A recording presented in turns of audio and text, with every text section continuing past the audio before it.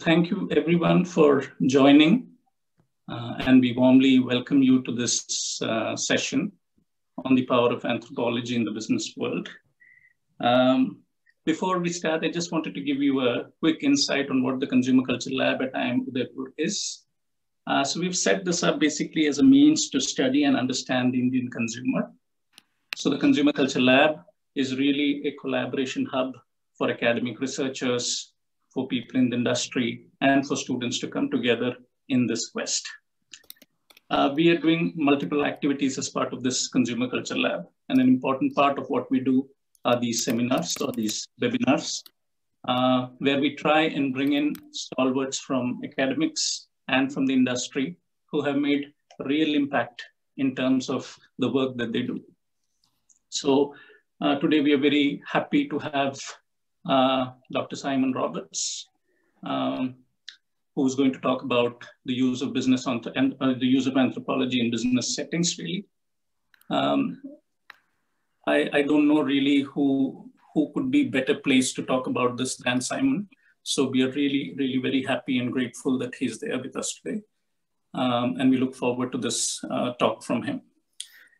Before I start, I just wanted to introduce the panelists. We have Professor Julian Kaila, Associate Professor of Marketing at Nanyang Business School. We have Rupali Kapoor, who herself is an anthropologist and who's managing the Consumer Culture Lab and is really the heart of the Consumer Culture Lab at IIM Udaipur. My name is Rajesh Nanapura. I'm an Associate Professor of Marketing at IIM Udaipur. So together we really are, a small core team which kind of runs the Consumer Culture Lab at the moment. That said, we are kind of, Simon will be talking about the power of anthropology in business world. He'll be taking us through this, and the way that his presentation is, he has different sections in this. So he's very happy to have questions at the end of each section. So you can use the chat function to kind of put in your questions. So we won't have a question and answer session exclusively at the end, but we'll have it as we go through this presentation. So without much ado, I wanted to invite Julian to come and introduce Simon formally. Thank you so much. All right, thanks Rajesh. So for those of you who are joining us, Rajesh gave a nice introduction of the lab. The idea of the talks and the webinars we have at the lab is we are alternating between more academic talks and industry talks. So we had a talk, the first opening talk was on stand-up comedy in India, which was more of a kind of a fun industry talk, although it was based on an academic thesis. Then we had Russ Belk, who gave more of a academic talk. And so in the spirit of alternating between more industry focused and and academic focus, well, here we have like a bit of a hybrid. Simon, was obviously is an anthropologist. The reason that I wanted to invite Simon, well, there are a few reasons. One, he has, as you probably will discover, a long story of association with India. He's actually a fluent Hindi speaker who did his thesis on satellite television in India in the 90s and did his field work in Varanasi in the 90s. And knowing that story, I thought he would be like a great person to talk about his research. He's also a very active member of EPIC, having been one of the founding kind of members of EPIC, or at least a very active member of EPIC. He's also someone who created one of the first ethnographic research companies in the UK and even in Europe, and also worked at Intel as one of their anthropologists and ethnographers in residence. So, I think that since the Consumer Culture Lab is really about trying to bring more social science, more anthropology into the business world in India, I thought that Simon would be a perfect person to talk about that. And yes, like we're going to take, questions at different points in time. the idea, even though we can't see everyone, is to make it interactive and maybe give you a voice to ask your questions. So raise your hand or use the chat to ask questions. And here's to you, Simon. Simon, again, thank you for taking the time to speak with us, and I look forward to your talk. Thank you. Hi. Thank you, Julian and Rajesh and Rupali. Delighted to be here. So yeah, and I'm not fluent in Hindi, so not anymore anyway. To hum angrezi mein present karunga.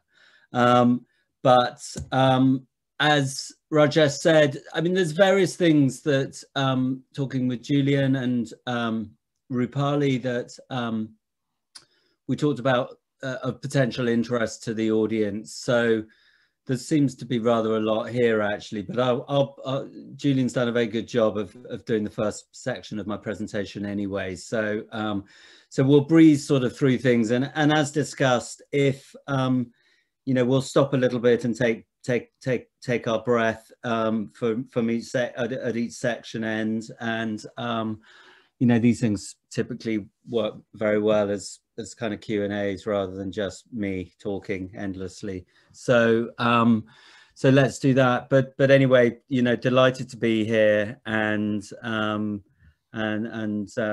very glad of the opportunity to share a little bit about my work, which has taken me to some wonderful places within India, of course, but also beyond. This is one of my favorite mornings of field work about 5 years ago, studying tech disconnection at a daybreaker morning rave in the Mission District of San Francisco, with a lot of people that seem like they've just taken the bus in from Burning Man or something. So, but it didn't really begin there. It began at the beginning of the millennium, when I set up a little company called Ideas Bazaar. Ideas Bazaar has been the kind of moniker that I've used throughout my career, and actually came from spending too long in Indian tea shops, which in North India often feature in the newspapers. They're called Chacha Ka Bazaar, or conversation markets. And I've always loved the idea of kind of environments, if you will, which are devoted to the sharing of ideas.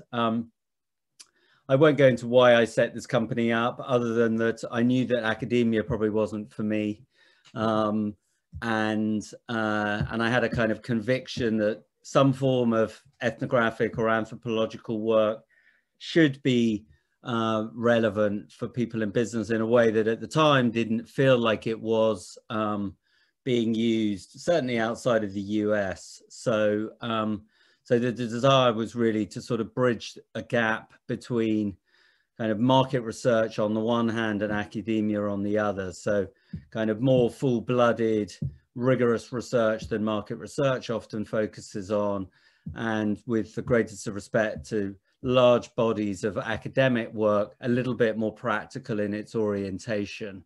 So just find some middle way between the two, between those two poles, if you will. And as Julian said, I spent 5 years of my career at Intel running a research and development lab specifically focused on health, and actually within that mainly looking at aging kind of globally, in pursuit of sort of new business opportunities for Intel, focused on the opportunities that technology might afford a rapidly aging world. So I have had some sort of experience, if you will, you know, client side, as well as you know, if I'm honest, the majority of my career has been spent as a consultant. But I think that experience working within a large organization has been really valuable to me, one way or the other. And I'll talk a bit more about Strike Partners in a subsequent section of this presentation, but we've been going now for we're in our 7th year, and and we're reasonably small. We're a team of about 25 people. We're doing work that, well, I love. You know, I think we're hitting our stride as a business, doing work that I feel is really interesting, useful, relevant, and also, and I think the important thing ultimately is every business needs some sort of point of differentiation, and ours has been to some extent around this idea of embodiment, which is an idea that's intrigued me for a number of years and led me to write a book about embodied knowledge. So I'll talk a bit more about that in due course, but just for sake of background. So that's just to situate me, if you will. And this has been a wonderful excuse to dig out my photo albums of my time in Varanasi, where my glasses were much bigger, and I think my wardrobe was probably slightly better. And Julian and Rupali thought it would be fun just to talk a little bit about what that work looked like, and what I was interested in, because in many ways, I think, you know, the continuity between sort of Stripe Partners and what we're doing now and that early field work in Varanasi is very much there. And typically I talk about it in terms of really an enduring interest in the relationship between people and technology. Forgive me, my dogs that are barking. At some point my children will take them for a walk. I did field work early on in the 1990s, looking at popular Hindi cinema, and for no other reason Varanasi than I'd read a wonderful book, or a couple of books by the anthropologist Neetu Kumar. One, a book called The Artisans of Benares, the second, some sort of fieldwork memoirs called Friends, Brothers and Informants. So I really picked the city on that basis and no other, which turned out in my first trip to be a very silly idea because it was April and it was very, very hot. But I fell in love with the city. And then I went back in '97 to explore the satellite TV revolution, which in that earlier work on popular Hindi cinema had started to show itself, if you will. So the family I live with would spend an awful lot of time watching satellite TV. Meanwhile, I was in the cinemas, and I thought it would be a useful kind of contribution, not only to kind of, you know, the anthropology of mass media, but also a useful contribution to understanding a changing India. So this is an India, I mean, this picture was taken late 97, I guess, or early 98. You know, at a time when, for those of you on the call might remember, there were mobile phones, but typically people use them almost as pagers, and then they would pick up a call or not pick up a call, as the case may be, and run into a PCO and return the call much more cheaply using the plain old telephone system. So, you know, very much, as I think, a point in the development of both consumerism in India that was very interesting to sort of try to understand. And my PhD focused not only actually on the satellite TV revolution, which took me to kind of spending time with cable wallahs, because in many ways this was about cable-based provision rather than satellite-based provision. And the cable wallahs, as they were known at that point, you know, were typically serving 100, 150 households. So it's a very localized form of media at a time when there was a lot of, you know, I think Arundhati Roy talked about sort of, you know, sort of television falling out of the sky. So this big footprint of satellites, but actually on the ground, it was very localized. And there was also local networks in the city who would turn up and and record and then broadcast events from the city. And anyone who knows Varanasi knows there's an awful lot going on there most days of the year. So there was no shortage of material for a cable TV network to start broadcasting to people. And I was particularly interested both in the sort of micro politics of viewing within joint family households, but also very interested in the gender dynamics of that. So spending a lot of time in tea shops when I, was sort of constrained by my access, if you will, to people's homes, saw what a sort of very male public sphere that represented. And actually what things like City Cable did was allow women access to an emerging broadcast public sphere, if you will. So so anyway, that was that. And of course, all of this was happening at a time, before one could use, smartphones to record interviews or to take an infinite number of pictures. And everything was very much about just sort of writing things down by hand, which I still believe actually is a very good way of doing field work, and in some senses the way it should be. And yeah, just back to the context. So outside of sort of TV and newspapers, of course, what was going on at the time was the growth of the growth of consumerism in a context in which the sort of early 1990 reforms, economic liberalization reforms, were beginning to kind of get consolidated. So when I wasn't sort of watching TV or reading newspapers with people, I was spending a lot of time going to things like the grand openings of shopping centers, the grand openings of apartment blocks, and spending a lot of time understanding the intersection between some of the traditional Hindu festivals like Dhanteras and how kind of Indian consumers were using these as, if you will, as a, not an excuse, but as a vehicle through which kind of different forms of consumption were being executed, if you will. So lots of sort of, I think, continuity between very traditional forms of religious observance and given new expression through different forms of consumerism.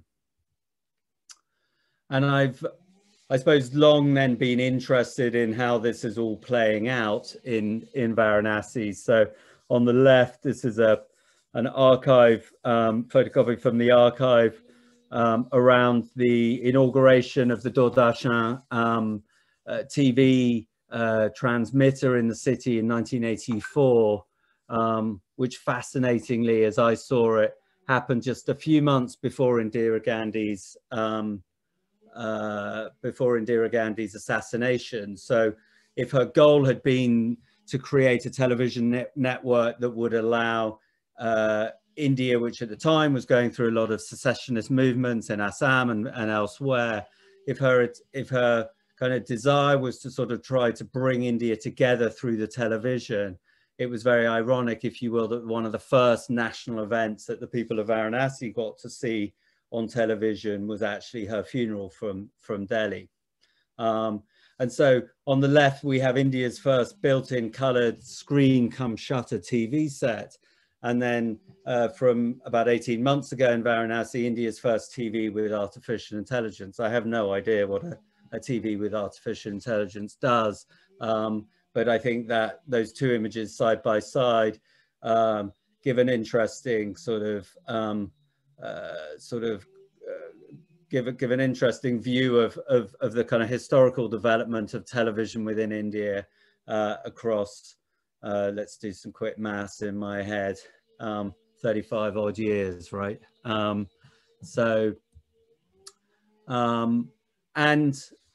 I think the other thing I've also been interested in sort of noting is the development or lack of the Hindi cinema industry, or at least the cinema hall industry. So when I last went back to Varanasi, I discovered that 31 cinema halls had shut down in the period since I had been there in the late 90s, replaced by 3 multiplexes and 1 sort of traditional talkies. So, so a huge period of change, and in many ways, a period of change that I haven't had nearly as much involvement in or access to or participation from a research perspective as I would have liked to. So, you know, in the words of the famous Hindi song from Charles Sobees, you know, "Fir bhi dil hai Hindustani." You know, I love India, and I'm captivated and intrigued, like most Westerners who've spent any time there. You know, and I'm very grateful for this opportunity to sort of to share some of this with a, you know, a broadly, you know, an Indian community. So I hope some of that was of interest. Now's probably a good time, if people have a few questions, to stop and you may ask them if there's anything on the chat, or anybody wants to say anything. Otherwise, I can move on. Yeah, we you know, people can raise their hand or put their question in the chat. Any questions? I know that we have some people like Ambi, for example, has some very long experience with Indian marketing advertising. Could ask a question. Anyone else? Okay, a question. Were you also involved in cinema? Or media? I know lots of people that managed to get roped into being an extra on a Hindi film at some point. Sadly, that opportunity never arose. I did obviously appear in various guises on the local city network, you know, because I tended to sort of look in the newspapers each day to see what was happening around town, and then I would show up and meet the TV crews and stuff. But no, sadly, I was never in a film, but that can be in my next life.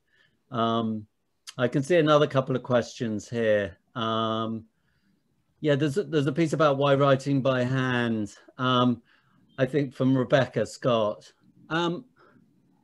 Well, why do I like that? Why is that the way it should be? Well, the simple answer is I'm very old-fashioned. Perhaps the more sophisticated answer is that the act of writing, I believe, when you're doing field work, is incredibly important. To write as quickly as possible, either during or, you know, after the event, if that's not possible.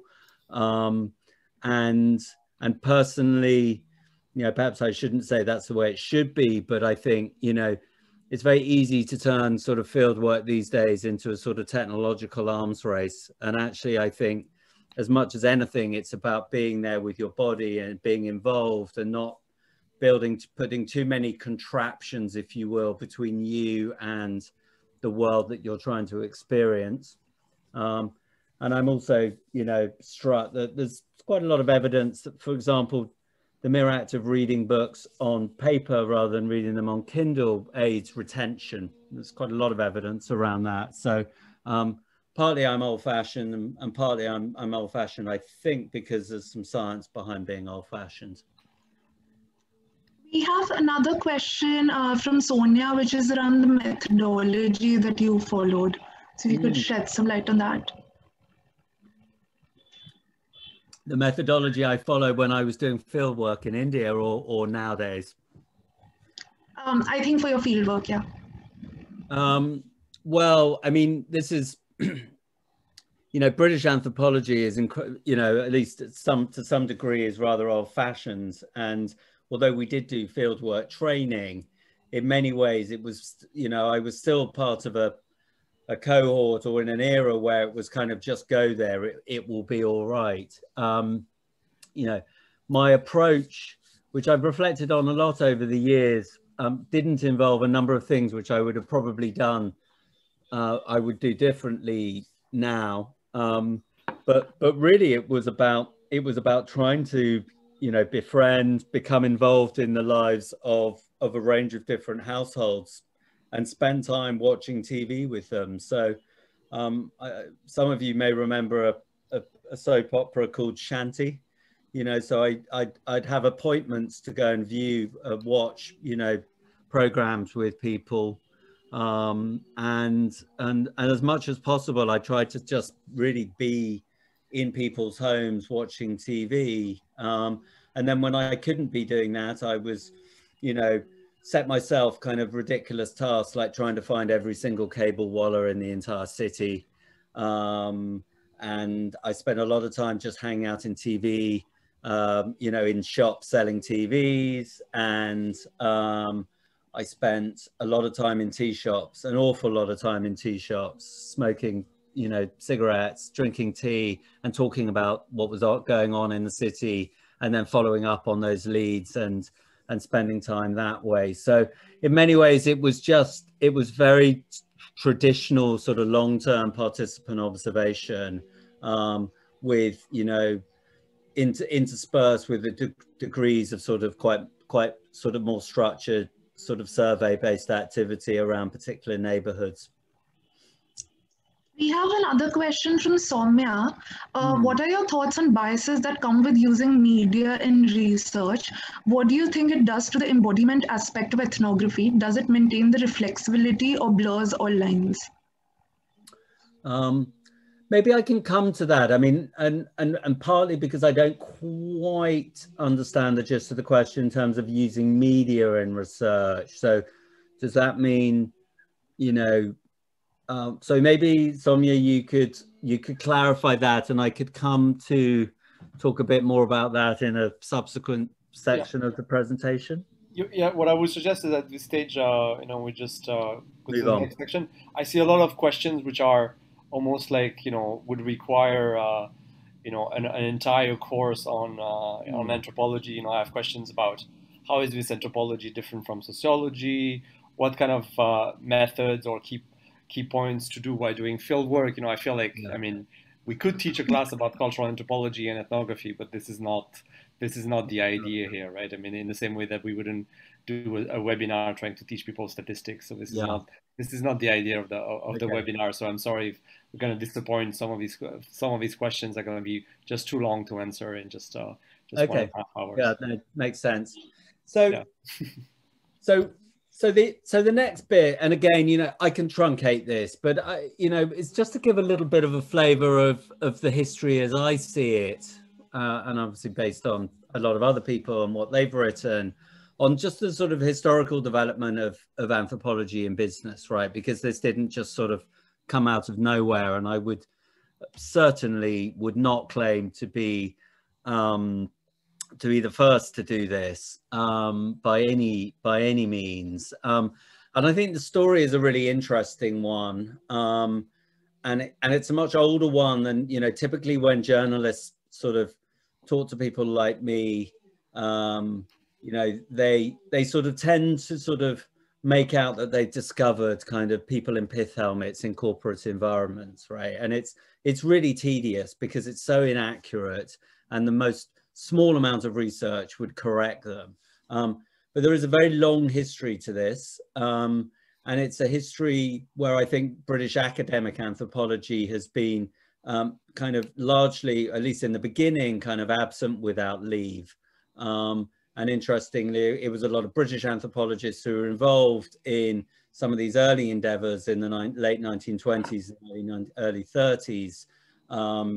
You know, doing kind of industrial anthropology. So Radcliffe Brown particularly was heavily involved in this, but British anthropology was very squeamish. You know, was very unwilling, as it were, to be polluted by the idea of doing anthropology in some sort of commercial setting. And these kinds of projects, such as those that went on at Western Electric, were ones that span out into the world of consumer research and into advertising research with companies like Social Research Inc., which was based in Chicago. So there is a kind of a clear beginning, and then it gets, I think the story is sort of interesting because it gets slightly lost in the mists of time. and journalists usually sort of pick it up in this point in history when Xerox Park, or Palo Alto Research Center, to give its full name, started to use the work not only of anthropologists but of human-computer kind of interaction, and workplace ethnographers like Julian Orr, and kind of to some extent, I suppose, the early forms of science and technology studies scholars. So the story is usually kind of picked up again in the 70s when this work was going on. And in respect to the UK, actually, I think it was really in the late 90s that the idea of putting people at the center of how we develop policy, of how we build public services, was given impetus by the New Labour regime under Tony Blair, and that led to a whole range of activities in places like the Design Centre, and sort of started to establish really what I see as a kind of norm around the idea that if you're going to build things for people, you need to talk to them first, right? And I think, yeah, I would sort of separate out a little bit kind of the marketing and communications world from the world of innovation. We can talk a bit about that some other time, perhaps, but if you want to invent and design new services, you need to sort of start with people, I think, and build from the ground up, excuse me, around them. I think marketing communications people have been doing this for rather longer, actually. But when I think at this point in history, you know, this kind of realization became much more central to not least to sort of government policy, and then anthropology fell in with big tech. So for kind of point of historical reference, the first paid up PhD anthropologist was hired into Intel in 1998. So reasonably recent. I joined in 2005 in an intake of about another 35 on top of, you know, the 10 that were already there. So this is quite recent. And of course, now you've got companies like Facebook with 400 or 500 user researchers of different varieties, Microsoft, Google, you name it. They've all got large numbers of people that look somewhat like me. Luckily, they're not all male and they're not all white, but they've got the same sort of broad disciplinary background, and I suppose the same commitment to putting people first, if you will, in the process of inventing new products, services, technologies, experiences. And perhaps the same disciplinary commitment to, although it seems to be increasingly difficult, but to speak truth to power, right? I mean, and there's a long, and perhaps we won't go into it today, but I think a long, how do I put it? There's a long sort of history or sense of identity that people like myself working in industry have around the importance of trying to reframe discussions, reframe debates. You know, technologists can ultimately build anything. So the question is, well, why would you want to build that thing? Who is it for? What are the anticipated or even unanticipated consequences of you building it? So I think these are some of the questions that people working in big tech companies are trying to ask, are trying to be awkward about, if that makes sense, trying to ask the difficult questions, because otherwise I think these, particularly the big technology companies, the juggernauts, that leave the world flat underneath them, unless people can stand up and say, hey, you haven't thought about this, or you haven't thought about that. And so I think it's easy now to claim, and pretty uncontroversial to say, that anthropology is ultimately very central to the world of business. And whilst the occasional lazy journalist will find the ability to claim that they've discovered the use of anthropology in business and suggest that it's a new thing, it isn't at all. I can't imagine there's any self-respecting CEO of any half decent sized company nowadays who doesn't know what anthropology is, who doesn't have maybe even some understanding of what an ethnographic approach might look like. And there's a really wonderful canon of books that talk about this work, you know, in very distinctive, reflexive ways. So, and there's even a community, which I very much recommend you take a look at, epicpeople.org. There's a free membership, there's a paid membership, but there's plenty on offer for the free membership if your resources don't enable a paid membership.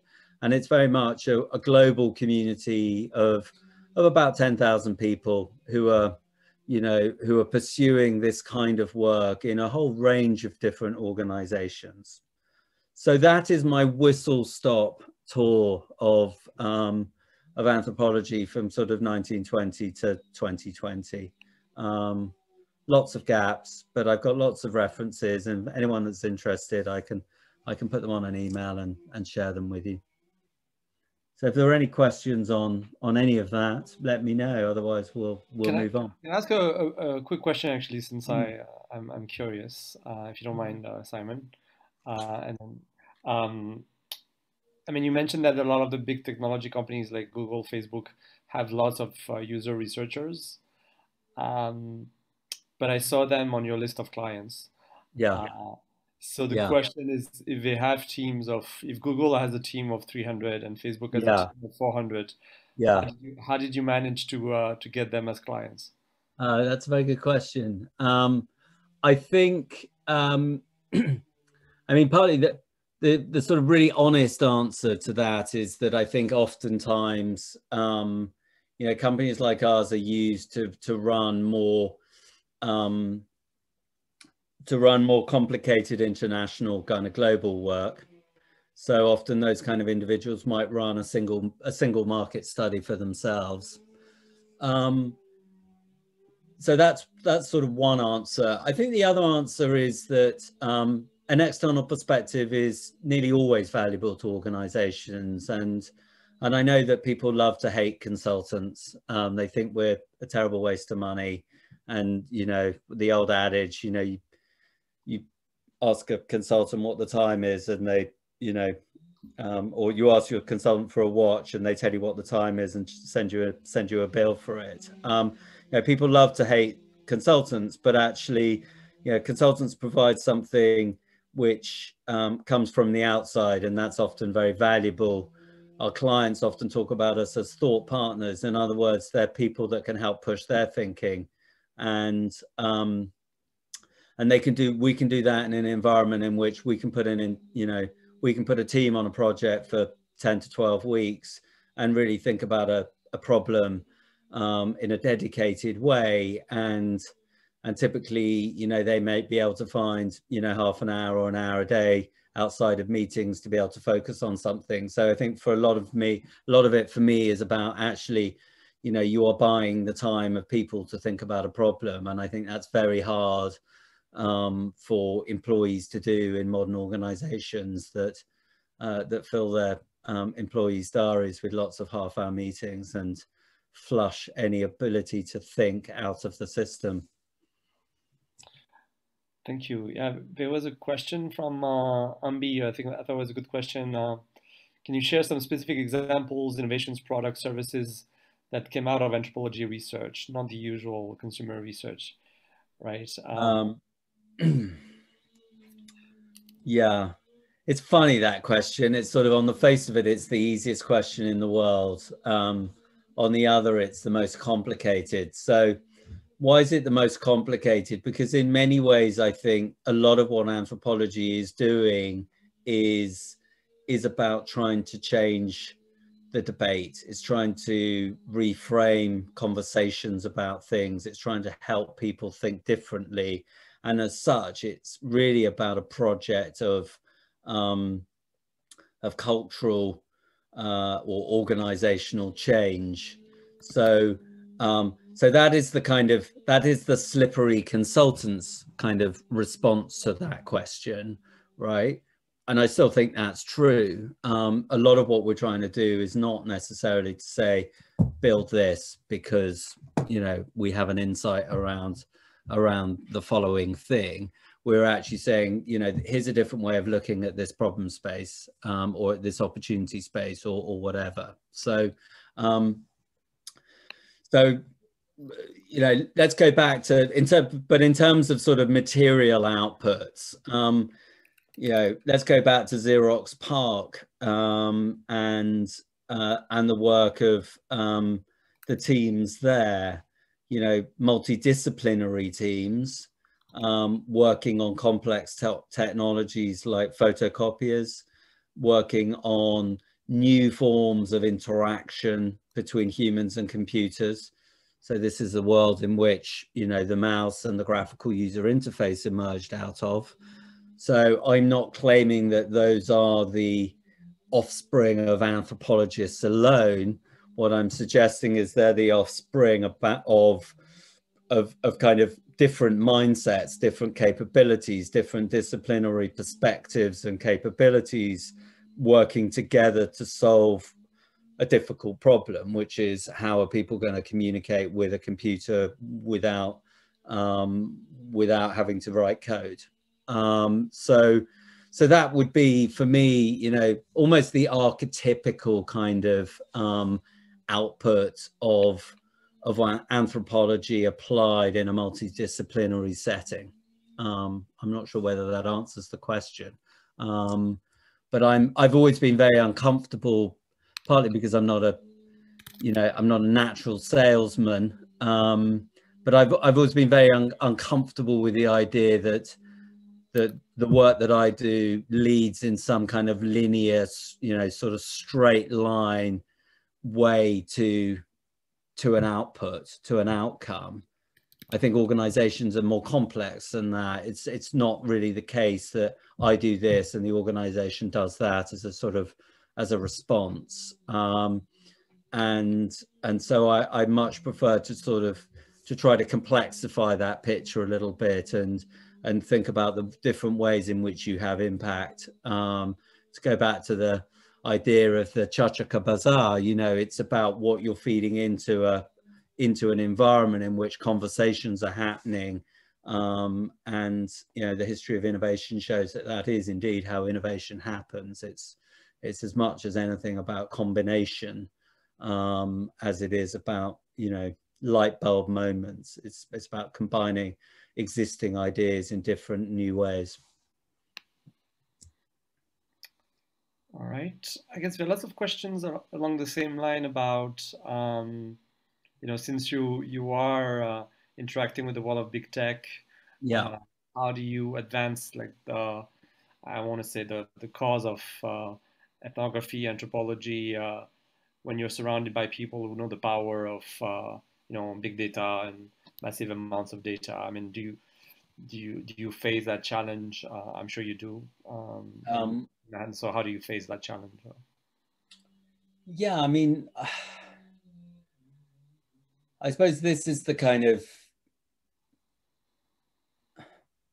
this is the battle, you know, this is the kind of the landscape in which this work now happens, right? If you're working in a large or for a large technology company. And I think, you know, we've all seen instances in the last few months where people pursuing agendas around kind of research of the impact of algorithms and bias and discrimination have not even managed to, have been expelled, if you will, been sacked, let's use plain English, have been sacked by the companies they work for. So this is deeply political and politicized at the moment. You know, so the work that we do, you know, touches, you know, I need to be kind of, you know, I don't want to claim kind of omnipotence when it comes to the impact that we can have, nor do I want to suggest that we are, you know, that we go into this kind of completely unaware of the environment in which we are working, or, but I think, you know, a lot of this is about sort of working quite closely with engineers and data scientists to help them better appreciate the world beyond their development environment and the world beyond, you know, the platform they're working on. I'm clearly limited for commercial reasons to kind of give, you know, too many very specific examples, but I think our work with Spotify has given me a huge amount of confidence that when we have the right sorts of conversations and the right sorts of interactions with data scientists and developers, we can play a very useful and I think a benign role in shaping not only the kinds of experiences that are meaningful for kind of the end user, but can also take into account in the context of Spotify, the needs of creators on that platform too. So there is no magic bullet here. Algorithms are clearly very powerful. They shape our perception and experience of the world in ways that I think, you know, it's quite difficult to kind of truly comprehend, even frankly, if you're writing them. And the job yet again is one for me of kind of long-term cultural engagement with the people that are designing these systems, rather than suggesting that there's some sort of quick fix. So again, I don't know whether that answers the question, but I've always held the view it's better to be a critic in the tent, as it were, than a critic outside of the tent. All right. I mean, we have a lot of questions, including some questions about people who are interested in, you know, getting jobs maybe in this field. Yeah. But maybe we can leave those maybe for the end. Yeah. Yeah. Want to go? Should we crack on? Yeah, should we crack on the next section? And I'll either, yeah, I mean, and I may answer some of the questions that are there. And if I don't, we can always come back to them. So I talked a bit earlier about embodiment, and I talked about Stripe partners. And I think for anyone trying to set up a business in this space, although there aren't huge numbers of anthropology businesses, you know, it's still important, you know, for any product or service provider to have a point of differentiation. So, you know, in the early days, you know, our question was, well, why are we different? You know, what are we offering that is, what are we offering that's different from everybody else? And I think one of the things that we realized was that, and I had realized having worked in a sort of long wavelength research environment like Intel, was that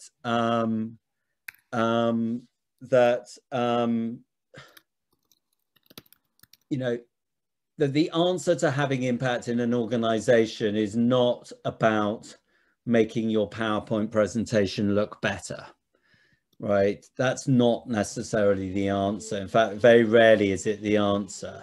You know, there's a lot of understanding that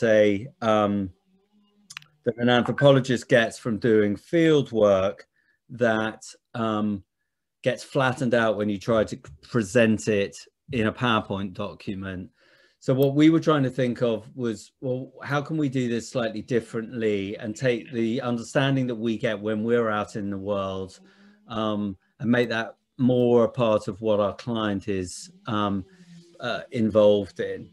So we found a great opportunity to do this when Duracell, the battery company, came to us and said, we want to research the great outdoors and we want to research consumers in the world of the great outdoors, but we want to do it slightly differently. And we said, okay, great, we've got a plan here. So we took them camping. So we took them to a national park near San Diego in California, and spent a couple of very cold nights there with them and a load of other kind of camping enthusiasts and outdoor enthusiasts.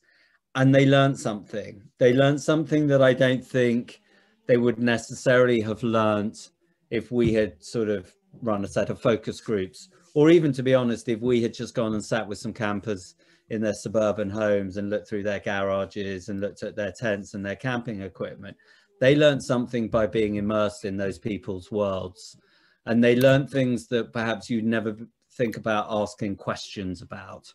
So the example I always use is hidden on the right-hand side of this slide, which is a little pit that somebody built dug under their water container, which clearly I would never have included in my list of questions to ask. But at the time it intrigued me. Why have you built a pit? Why have you dug a pit underneath your water container? And the answer, of course, was to collect the overflow so I don't end up with a muddy kind of area to sit in.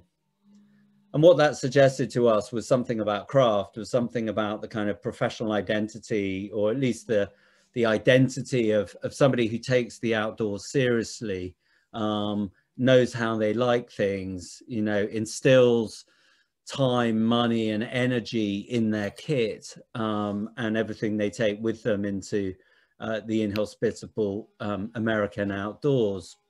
And that insight, truncated somewhat for communication purposes, led to an incredibly successful marketing campaign that Duracell ran off the back of this.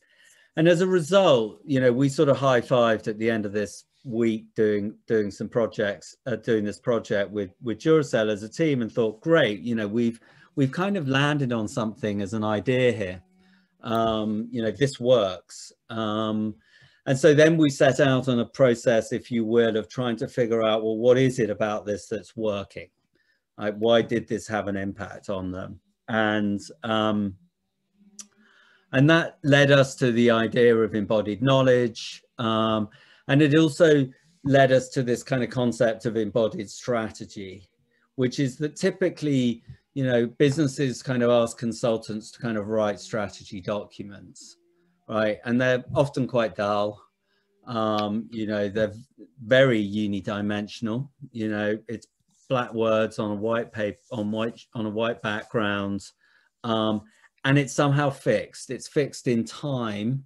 It's fixed in the time when it was created, but doesn't necessarily have the ability to sort of shape shift as events around it unfold. So we chanced upon this piece of writing by a guy called Flint McLaughlin, who talked about kind of good strategy not being declared, but something lived into. And we really like that this idea that if you've kind of embodied a world and you've embodied an understanding of something, that form of knowledge lives on within you in a way much longer than any presentation, any PowerPoint presentation that any consultant, even the very best consultant in the world, will ever give you. You know something in a very different way as a result of that. And if you build a strategy from that knowledge, it has an ability to evolve as the world around you evolves. So this kind of paper was a kind of a way of us trying to sort of unpack, as it were, and think aloud about what our approach might be and what the thinking behind it might be to support this way of doing things. And this way of doing things is what we call the studio. It's obviously something that's not particularly kind of COVID friendly anymore. and we can talk about what we're doing instead if you want. But the answer is Zoom and Mural, and that's pretty much the end of it. But in an ideal world, what we do with our clients is build what we call a research studio. We take 8 to 10 people with us out into the world for a week. We construct a kind of a series of both formal research interviews as well as other kind of immersive activities. We do kind of dinner parties where we invite people to the house. We rent houses, as you can see. The ones in America are usually much bigger and grander than the ones in the UK. But so we invite people there. We have open house. We get people to come in and talk to us. We go out and we program a week or more to take a team out of their corporate offices and into other people's worlds, and out of a world of half-an-hour meetings back to back and a constant interruption and email and everything that goes with life in an office, to say, you want to study this, you want to understand it, let's go all in together, let's get to grips with it, and let's try to unpick what's going on in this space. And as the week progresses, let's try to get to a point of view, a shared point of view about what is going on and what this means for us. So just to give you a couple of project examples that just to a greater or lesser extent have used the studio, approach. So we worked with Google a couple of years back on understanding kind of AI powered assistance for knowledge workers. So really the brief was, we want to use AI to build tools that will be useful for people using G Suite, as it was then known. What should they be and why? And what shouldn't they be, as is often the case, is the more important and relevant question, actually. And the what shouldn't they be was actually stuff, as we saw it, that focused, that was assistance that focused on the type of work that people see as core to their identity as employees. So in other words, we kind of created a vision of people's work that was involved both peripheral work, so a lot of what I would call nonsense that a lot of us have to do for a lot of the day, booking meeting rooms, trying to find an available time for 3 or 4 people to all meet, versus kind of core work, which is the work that actually I feel like I'm paid for, that makes me happy, that's central to my identity, and is going to get me promoted if I do it well. So we said, well, AI should be doing the stuff that no one really likes, and it's peripheral to their existence, but it still gets in the way, and should steer clear to some extent of the work that is much more nuanced, it's much more human ultimately. So to the question about sort of, algorithms and how we engage there, I think this is quite a good example, if you will, right? Which is to say, don't try and impinge on the stuff that people actually take a lot of pleasure in. Try to pick off the forms of work or the types of work that people find less pleasurable, but no less important in their day-to-day existence. So this case study is available on our website. Google amazingly let us reproduce pretty much the entire case. So it's all legally approved for dissemination, and I think you might find it quite interesting. A second piece of work that I've chosen to showcase was just something around new hardware experiences in the world of remote work, which is obviously something that we're all quite familiar with these days. And this has been, as is often the case, a kind of a multi-project study, so one piece of work kind of begets some output, some outcomes, but throws up further questions, or in the case of COVID, situations change, and instead of thinking about people working in coffee shops, we're now talking about corporate workers you know, sitting at a kitchen table in their home. So how does this impact kind of, you know, the relative role of different technologies in people's lives, smartphone versus laptop, you know, and how people are trying to get work done in these kinds of evolving working environments. And I think one of the things we've, you know, a good example of how we try to sort of try to have impact as we go through a project and to build a community around the work within our client organizations, is to do a weekly newsletter, you know, which gets shared within, you know, the broader audience of the people whose work will be touched upon by our research, by our investigations. And again, this work is published. It's on, I think it's published on our website, and has resulted in, you know, quite technical stuff, actually, and kind of an interesting, in a sense that, you know, our kind of very grounded research leads to kind of very technical kind of architecture definition for laptops. So there's a kind of a really interesting layering of work from ethnography through to sort of pretty hardcore, you know, hardware, software, architecting. So a couple of examples. There's quite a lot of other things on our website that you might like, but I hope that gives you some of a flavor, something of a flavor of what Stripe Partners is up to, and why we do it the way we do it.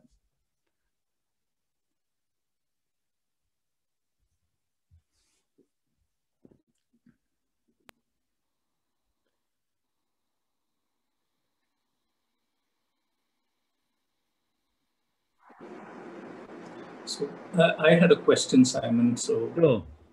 I just wanted to, you know, so as a student of anthropology or as an academic, really, right? So there is this thought that you can understand a context or a culture only if you immerse in it for a long period of time, right? So there's this idea of maybe an ethnographic year and so on, right?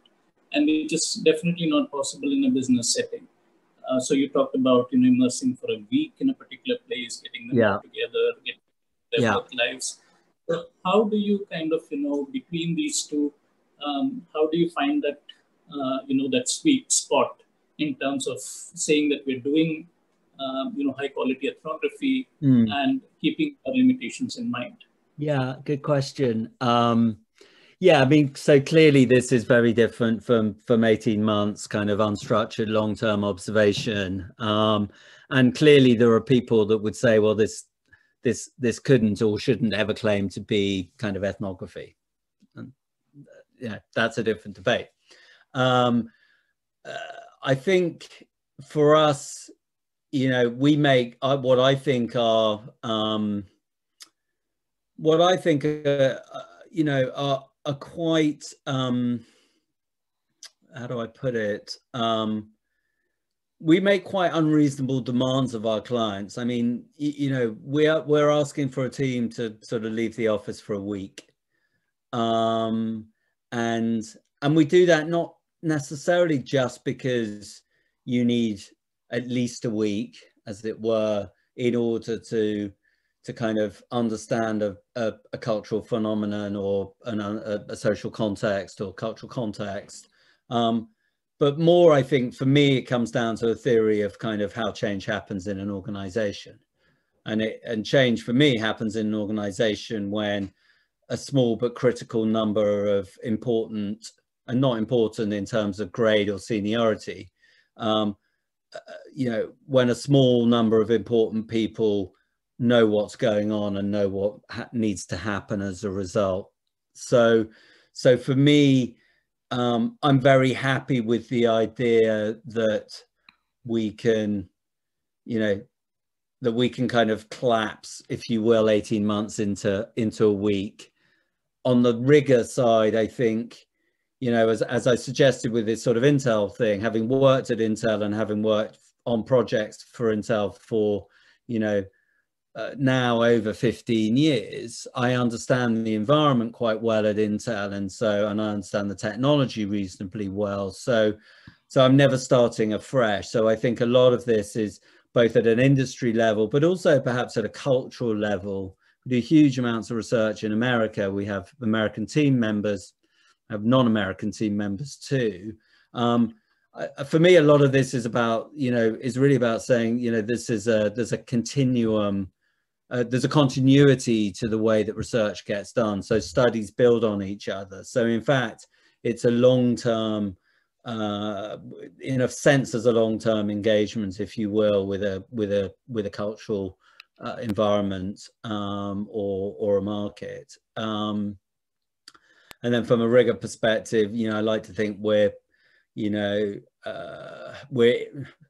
industry leading sounds kind of slightly over egging it, but we're incredibly rigorous about transcribing of notes and being exceptionally thorough with our data, and so it's not just looking for a quote that supports an idea, but actually trying to do rigorous analysis of the data to get to the ideas which we can then support with data. So so yeah, 2 or 3 different ways of answering that question. Sure, thanks.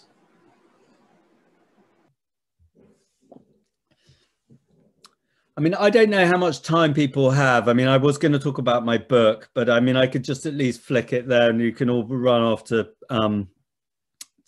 your local bookstore and buy it. And then that's that job done. I'm very happy to talk about it, but equally it's another 10 or 15 minutes and there's plenty of other questions. So I'm just as happy to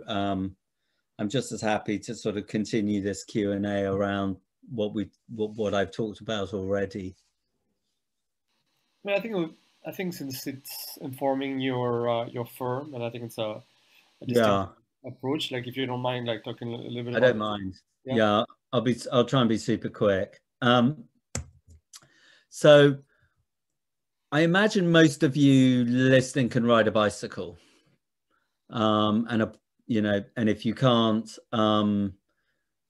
it's probably only because you've never tried. But it's a reasonably easy thing to do.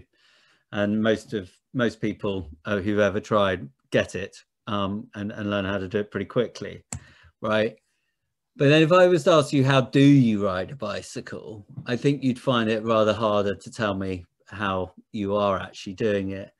And and this mechanical engineer, Mont Hubbard, talks well of this. Everyone knows how to ride a bike, but nobody knows how we ride bikes. Actually, it's something that I write about in the book. People have been trying to figure out for hundreds of years. And in a way, kind of this form of knowledge, just jumping on a bike and cycling off is embodied knowledge, right? And this form of knowledge, equations and whatnot, and diagrams and so forth is sort of explicit, or as one might call it, propositional knowledge. So it's a very different form of knowledge. And I think traditionally, consultants in my world, okay, we don't use equations and diagrams like this, but traditionally we traded in this, right? And very rarely have we traded in that. And yet this is exactly, I think, what I talked about in the context of sort of Duracell, right? It's like, if you want to know how to ride a bike, you need to learn how to ride a bike, right? And it doesn't actually matter to you once you've learned how to do that, whether you really understand how you're doing it. You don't really need to understand the equation. In the same way, you don't really,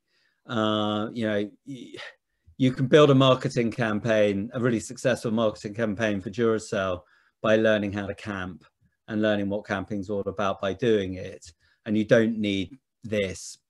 But yet the business world is obsessed by things like this or their moral equivalents, right? So for me, kind of embodied knowledge is, I talk about it in terms of a sort of knowledge where we've acquired practical understanding and abilities through perception or experience. So it's phenomenological at the end of the day. And when we have this kind of knowledge, we instinctively know how to act.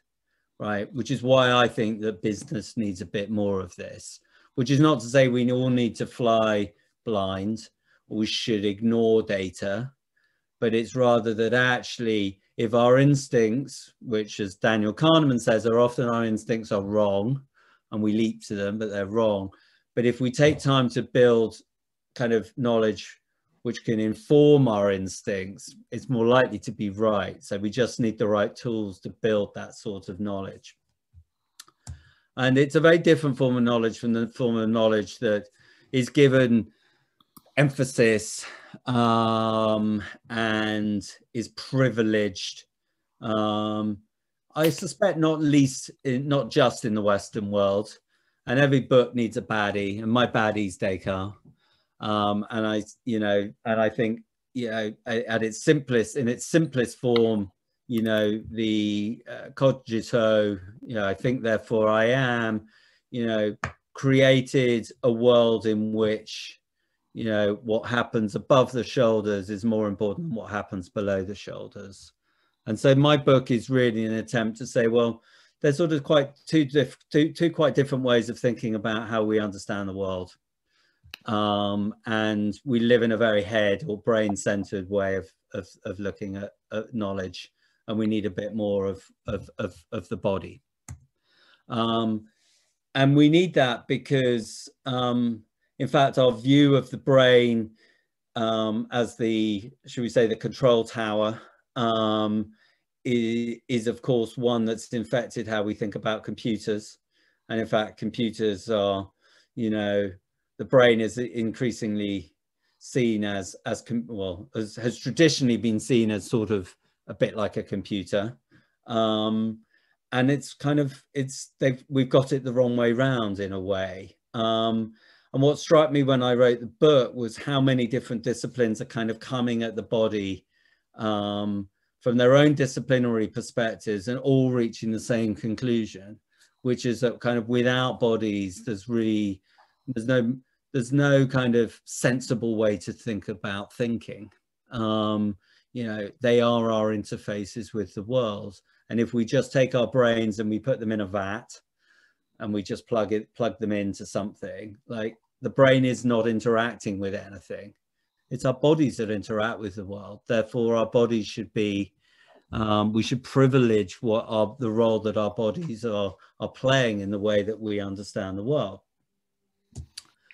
So what I do in the book is really just run through, and it's not a book written for academics. I wrote it for my mother, so that my mother could read it. That was the ideal audience.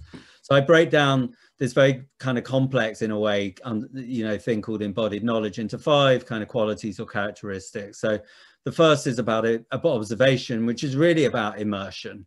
And it's about saying we live in a very ocular-centric world, as I've discovered with a detached retina over the last couple of months. But actually, most of our understanding of the world actually comes from beyond our eyes. This is a British designer who wanted to know what it was like to be a goat. So he made a goat suit and pretended to be a goat as a way of getting closer to the goat world. So really this is about sort of observation in non kind of ocular forms. It's about, the idea of embodied immersion.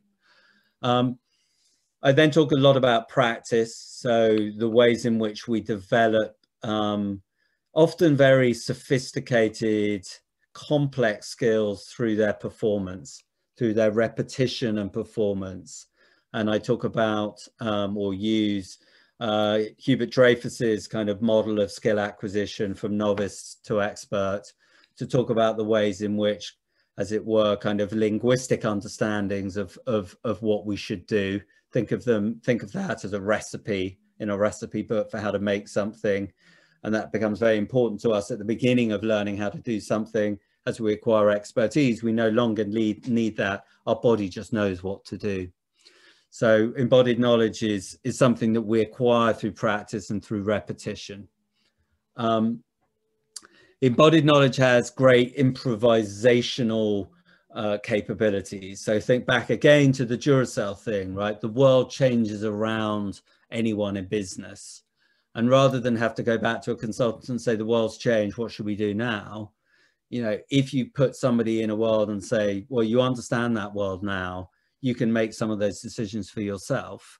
That is because you have embodied knowledge of an environment.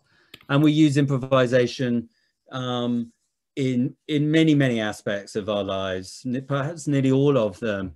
But in this chapter, I talk a lot about self-driving cars and about the fact that, you know, the principal problem that self-driving car designers have run into is not least that the world around us changes quite a lot. Roads actually change a lot more than we think. No journey is ever the same. A car never encounters the same conditions twice. And you know, arguably it's our sensory perception of the world that allows us to make sense of things. And what autonomous vehicle manufacturers are struggling with is how do you model the world? I also talk about empathy. So this is something that happens in Davos every year, but it is actually goes on in many other contexts too. And it's a 24-hour refugee simulator. And so I talk about empathy as typically something that is given psychological kind of time, is talked about in psychological ways, but is actually very embodied. And the ways in which we understand other people, we understand their emotions, we understand what they're experiencing, we understand, simply put, we understand others when we're in contact with them, right? Which is one of the reasons why COVID has been so horrible for most of us, right? Is because actually it's that physical, not only the physical contact, a hug, and everything that begets, but it's also the ways in which bodies entrain with each other. In other words, they resonate with each other. That's why crowds have such power. Why, you know, the UK House of Commons looks very different when it's only got 20 people on either side of the house, right? And there's no one shouting. It's emptied of all mood and atmosphere.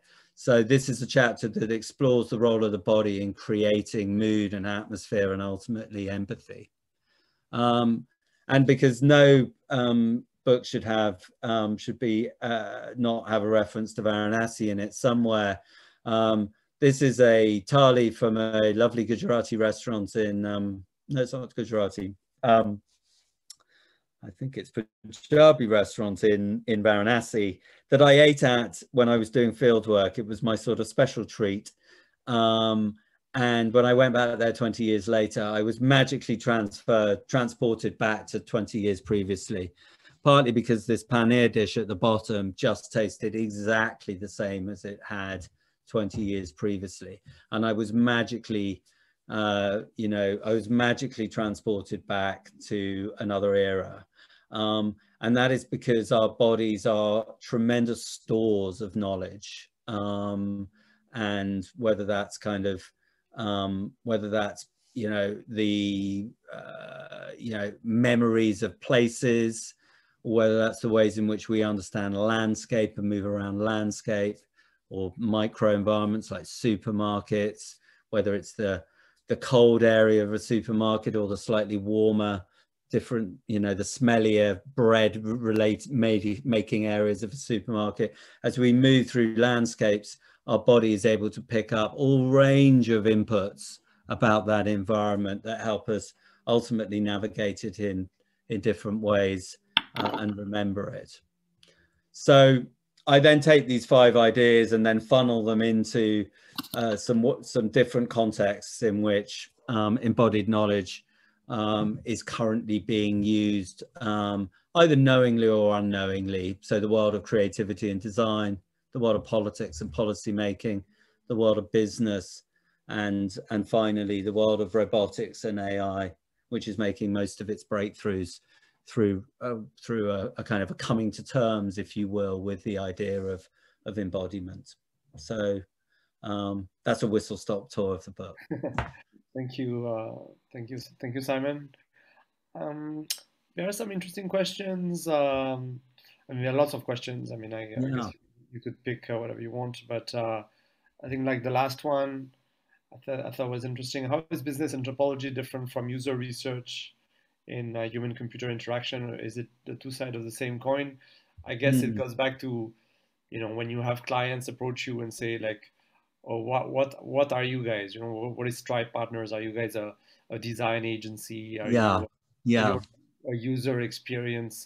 yeah, Even on Epic, most of the job ads that I see are always say, user experience researchers or design researcher. Like yeah, they never say anthropologist or ethnographer anymore. yeah, yeah. Yeah, it's a very, I mean, I'm sort of, there's one reason why I'm very glad I started my career a long time ago, because the world was much sort of simpler then. It's splintered into so many sub-disciplines. And I think, what's the simple answer? I mean, user experience design, user experience research, and this is my answer, of course. I take to be, well, look, I'll back up. I think one can think of kind of the use of this kind of research in general on a continuum from kind of front end to sort of fuzzy front end of innovation to, shall we say, the marketing and shipping of a product out into the world, right? And personally, I've spent more of my career at the fuzzier front end. In other words, what is going on in the world? What does that mean for you as a business? What technologies, capabilities, do you have? Where do you want to point them? This is where you could point them. And, and then people who work in the kind of marketing space at the other end, that product is defined, the positioning is kind of set. How are we going to get it into people's hands? And I think user experience design is sort of sits somewhere in the middle of those, right? Which is about saying, okay, this is what a product needs to do. This is how it's going to be architected. And user experience is about sort of saying, well, how are we going to make that? How are we going to make it a joy to use? How are we going to make it easy to use? How are we going to ensure that we hold the product people's, what the product people do to account, as it were, for what we've identified earlier on in the process that people actually want or need? So I think, a lot of this is kind of about angels dancing on the pin of a head. At the end of the day, what brings us all together, and for me, that's the important thing, is that we are about the voice of people and of culture and of humans in the room, right? And if we're doing our job well, then every discipline that's elsewhere represented in the room, whether it's engineering or marketing or finance or corporate strategy, should all be listening to us and taking what we say seriously. Because ultimately, good products that delight people and that have commercial value will come from, and I think history shows, will come from a good understanding of where people are, as it were, where the world is at, and what sort of world do people want to see and what don't they want to see. So we can have a longer debate about disciplinary kind of sub-disciplines, but actually I think I prefer to look at kind of what brings us together, right? Which is about being the voice of people, humans. I guess, we're gonna maybe do like one or two more questions. I have a question, since like this is about like we're hosting this as part of the Consumer Culture Lab in Udaipur. And I know that, from experience that, ethnographers, including yourself, often come to do field work in Asia for corporate clients. And I just wonder, like, what do you see as like the future of this kind of practice in Asia or for Asia or by people in Asia? I see a lot of, people flying into Asia, coming from like the West to do this kind of work. Yeah. Which I don't think is necessarily ideal. Yeah. And so I guess the question for me is always like, what is the future of this kind of work, in Asia, for Asia, but by people in Asia, I guess. Yeah, I think it's a great question. I mean, in simple terms, actually, I think the future is it's by, with, and for people in market. We definitely, we're very proactively thinking about what that means for us. I think that is right. For not least, there are many reasons why that's the right way for things to go. Not least, I think it's about capability building. And, I'm not into the idea of a world in which Western educated consultants from Western companies do research in environments which they don't really understand. I, of course, would like to think I have a small case to make for doing work in India, but elsewhere, in fact, we work very closely with some wonderful, a couple of wonderful companies in India. We pretty much always outsource the majority of what we do to them and then work really closely with them. And I think that's actually what a lot of our clients are wanting more of as well.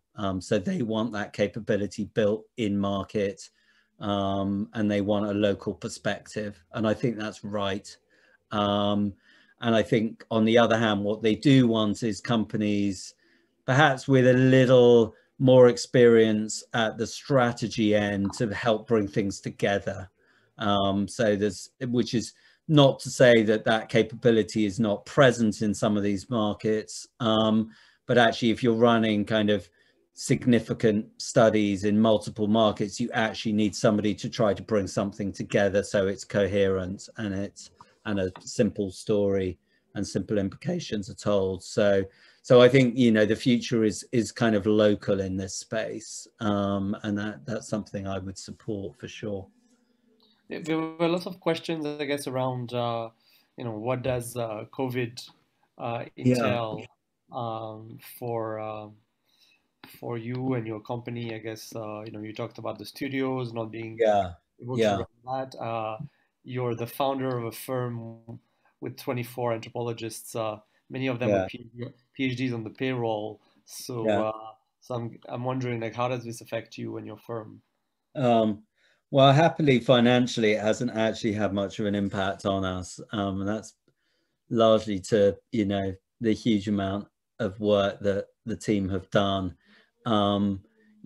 in really difficult circumstances. Look, in reality, what this has meant is a lot of doom and zoom.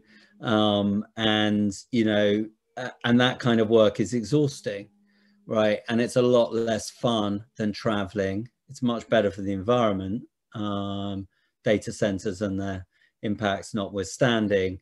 And in many ways, it makes a lot more sense to do things in this way. So, we are now doing everything remotely. As I said, sometimes that kind of makes sense. And sometimes it makes me reflect on the fact that some of the trips that I've been on have been, ultimately really rather extravagant.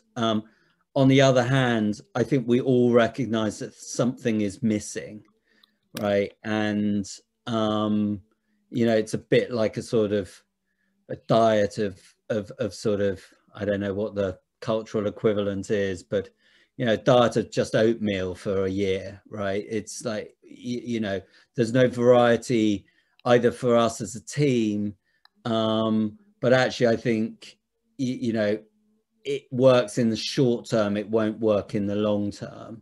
So my long-term worry is that clients will start to think, oh, we can do everything remotely.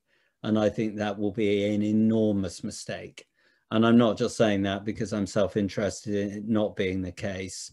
I genuinely think, researchers and their clients need to get out in the world if they want to understand it. And actually, after the year or so that we've all had, getting out there and seeing where the dust has settled is more important than ever. However, I do think there are lots of opportunities to reduce our carbon footprint and to do things slightly more efficiently without traveling a lot of the time. But but I have to say that organizing large international studies using Zoom takes, I would say, maybe 20 or 30% more time and resource from our end. So actually the idea that somehow this is simpler or cheaper in kind of team time is for the birds. It's really not. It's not quicker and easier and therefore not cheaper on a time and materials basis. Anyway, that's one to have a conversation with the bean counters with when we can travel again, and they've decided that they enjoy the fact there's no international travel in their budgets. We need to go into battle. Right.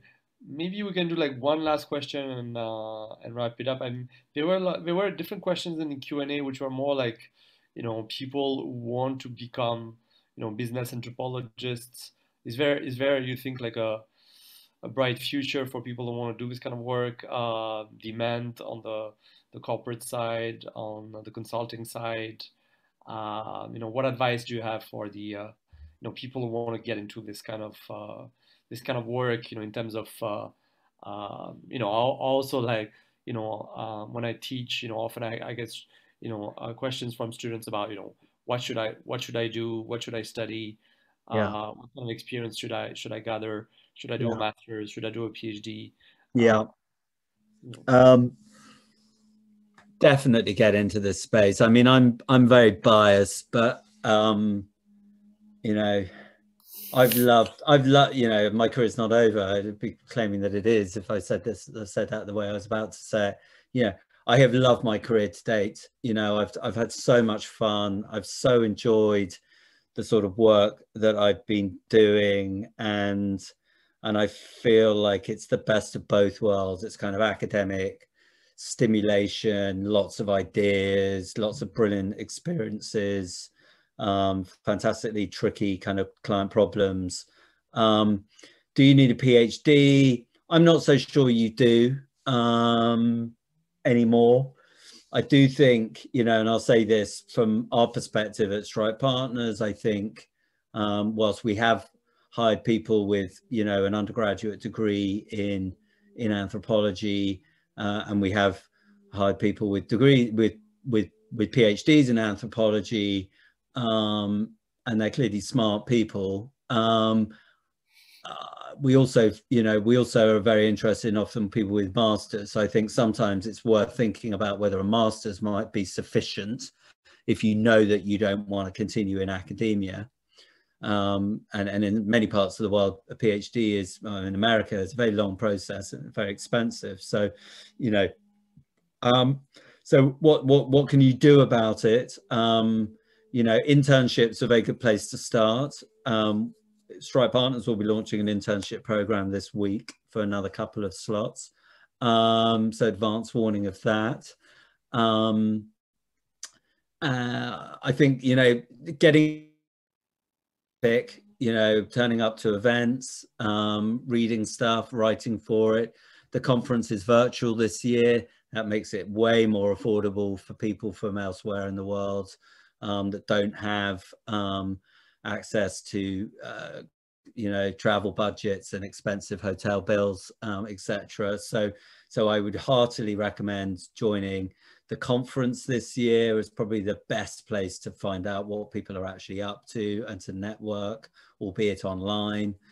And what else would I do? Just plug away at it. I mean, I'm biased, and, you know, I think Stripe Partners is a very interesting place. You know, I don't think there are quite as many companies that are quite as biased. But I think there are lots of companies out there doing very similar things. But it's not a super big niche. You know, it's quite a small niche. And I think a lot of the big tech companies, you know, can pick and choose a bit, and they probably would want more demonstration of advanced qualifications. But you know, within reason, you know, my email is, you know, connect, and I'm happy to chat to people if they need guidance or what have you. So all right. So, you know, we've had like, you know, comments from people from the Philippines and Kenya, and I'm in Singapore. You know, Rajesh is in Rajesh, you're in Kerala, or Rupali is in Delhi, you're in London. So I guess like one of the advantages of this is exactly. that we're able to connect. You know, yeah, Rajesh, you're in Kerala right now. Yeah, that's right. Kerala, in the middle of a storm, basically. So yeah. Middle of a storm in Kerala, right? Yeah, So, yeah. yeah, different people in India, and yeah, I mean, like, you know, we do hope, like, Simon, maybe to get you involved in other activities of the lab, or, you know, maybe research or writing, or I know you've been, you know, when hopefully this COVID thing is over, maybe we can all meet somewhere in India, and maybe even teach together in India. Yeah. कहते हैं. फिर मिलेंगे. And then yeah, thank you so much. I mean, I have lots of questions, but you know, I think it's getting late, at least in Singapore. Yeah, I imagine it is. From Madison, Wisconsin, so like lots of different time zones, which is great, and I'm glad also that IIM Udaipur is also getting some exposure through this. And yeah, I don't know, Rupali, you want to say a few last words, or? This was extremely exciting to be a part of. Thank you so much for joining us and sharing all these exciting views. It's been, yeah, like a really wonderful experience to listen to all of this. Yeah. Well, thank you. Yeah, thank you very much for having me. It's been brilliant to do it. So, and yeah, hope and maybe we'll about the questions, you know, Rupali, you know, we'll be recording some of these questions, and maybe, you know, we'll create a document and make it a blog. Maybe if Simon, if you have any time to answer any of the totally. You know, we can create a document, and maybe have some references and links, you know, to some of these readings and so on. Yeah. Yeah, totally. Yeah, Rupali, be in touch.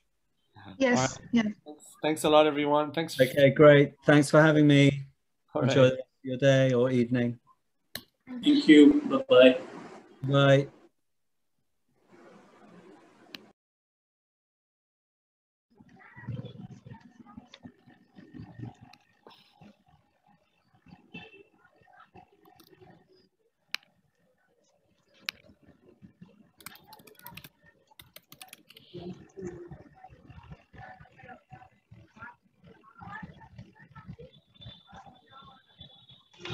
Should I stop the recording? Yes, please.